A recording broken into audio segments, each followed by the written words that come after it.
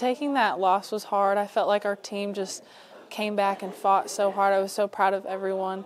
So just having that loss and it didn't really sit right, honestly. So just having this opportunity to play in postseason is just really an honor, and I think we're all super excited.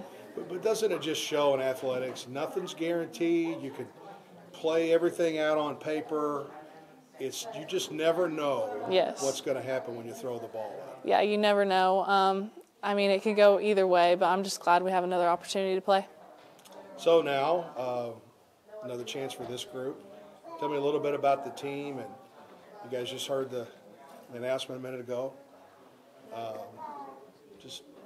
How cool it is to get to hang out some more and practice some more and play. Yeah.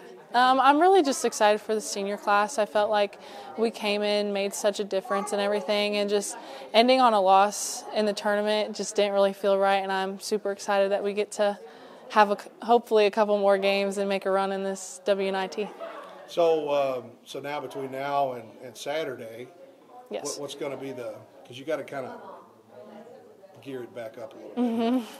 Yeah, I think it's probably just practice as hard as we can, just kind of do what we do and stuff like that. Wait till we watch the other games and see who we play, and then start scouting them.